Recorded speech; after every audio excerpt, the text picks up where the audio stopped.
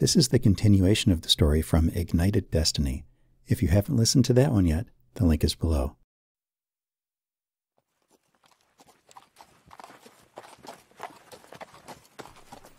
Your Eminence, just to be sure not to question you, please consider letting me fly you there. I could do so in mere moments. As you wish.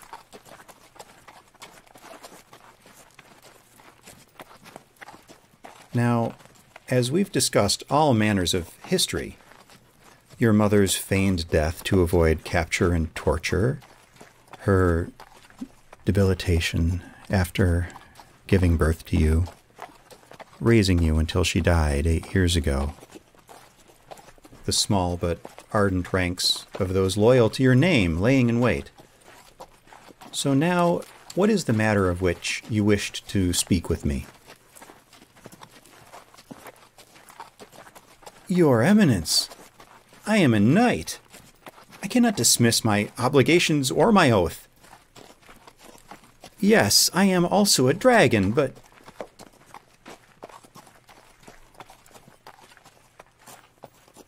I see.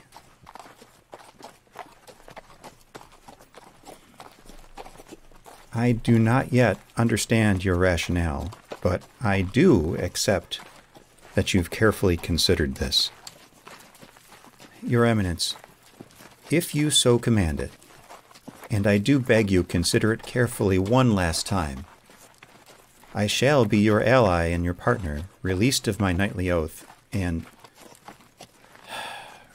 not defer to your royalty, if you truly wish it.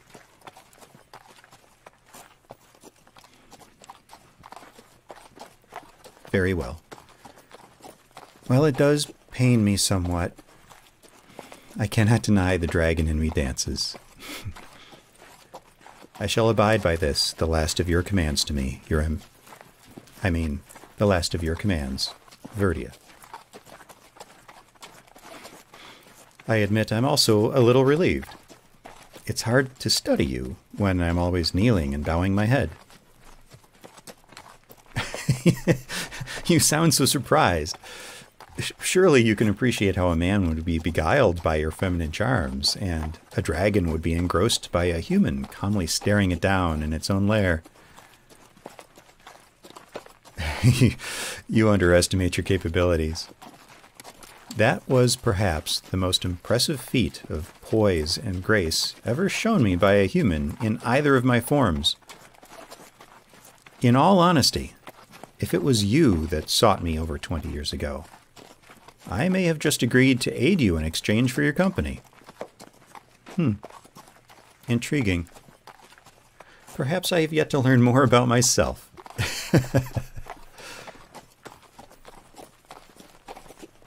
I see so much of your mother in you.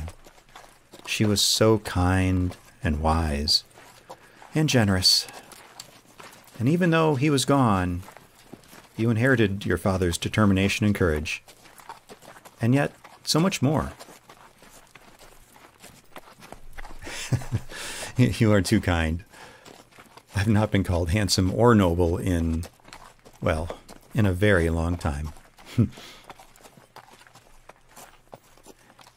There's one thing you haven't told me, though. Why? Why are you trying to win back the throne?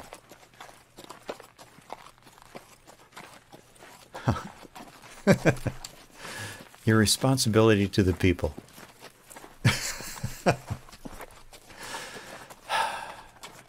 Lysandra gave you all the best parts of herself. I'm truly glad to be partied with you. I think your goals are just.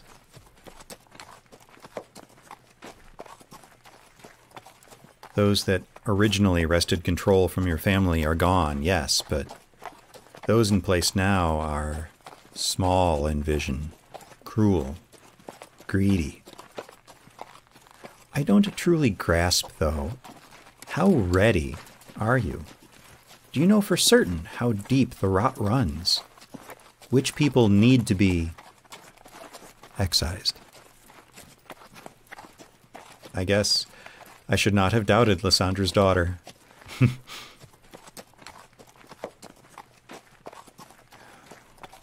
Speaking of your mother, did she suffer? Good. I wish I knew she was still alive for that time. If she had been closer to my lair, perhaps I'd have felt her presence. I'd have restored her to the throne with my own sword, no dragons involved. Well, on a more pleasant note, what do you need from me, anyway? Are you serious? Asking me to be a symbol to rally behind? It sounds like I'll be playing the part of a statue in the capital city square.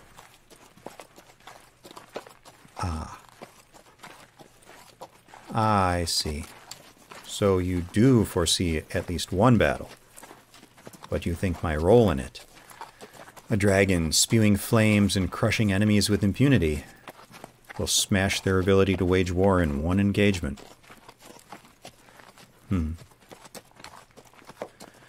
Well, perhaps that is so. Unlike those bandits once pursuing you, these are mostly men of honor in the Crown's military, sworn to protect the Crown. Perhaps such savagery cannot be avoided, but I'd rather find a way to do it without sacrificing them. Is it so odd that a sworn knight would dislike killing? Why do you smile at me? I suppose I'm no longer a knight in title, though, am I? Well, I would prefer the rest of the world never know of my true nature. The dragon and the man should be separate to all consciousness but yours. Of course not. I've no desire to hold some seat of authority nor wield any control in this land. I merely wish for peace and prosperity to return. To eliminate the corruption and malfeasance running rife in this kingdom, if it can still be considered that. To get someone with the people's interest in heart on the throne again. Someone who can lead them, who knows what is needed. I'm convinced that's you. It is true, I have known you for but a few hours, but I do perceive a little more than the average person at this point. The senses of a dragon are extensive. All right. I think we can leverage some of my unique capabilities to instill dread and panic, and perhaps take victory without spilling innocent blood. Though, I agree, guilty blood need be spilled. It is my duty. Oh, you don't know what I can do. You saw it in the cave, though, but you didn't realize it.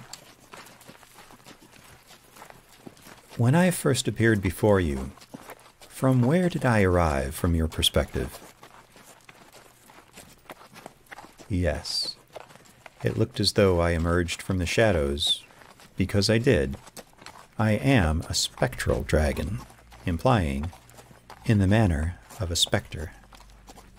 In darkness I am in any and all shadows. It may be hard to explain to someone who cannot experience it directly, but no, I am anywhere and everywhere. A shifting smoke in the darkness, able to move freely and without warning. Perhaps with some planning, bloodshed can be largely avoided. Now, my abilities do have weaknesses. In the light, I am unable to exist in such an ethereal state, and become but a mere lumbering, fire-breathing, impenetrable beast.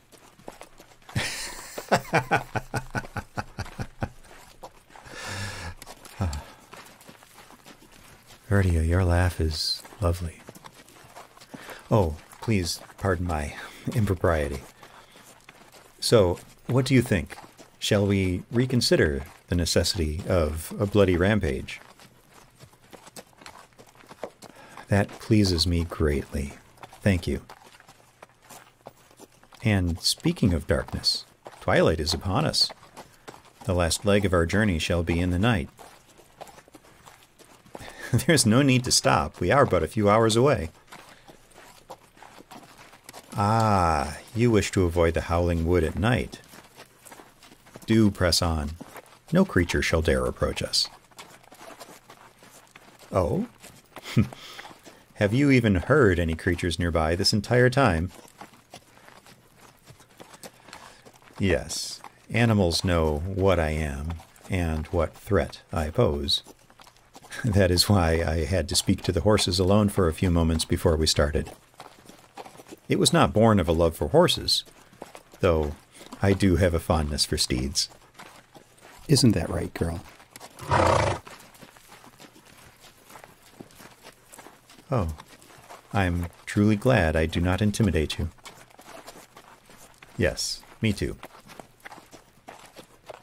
Well, if everyone else perceives man and dragon as separate beings, what ruse should be employed to keep the man, a stranger who's not even nobility, who's no longer even a knight, in the company of the queen?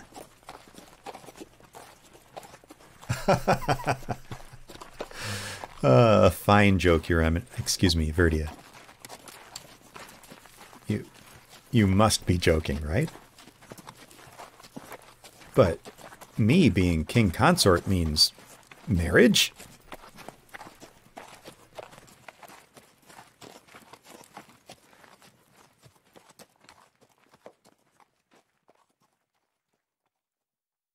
This story will be continued.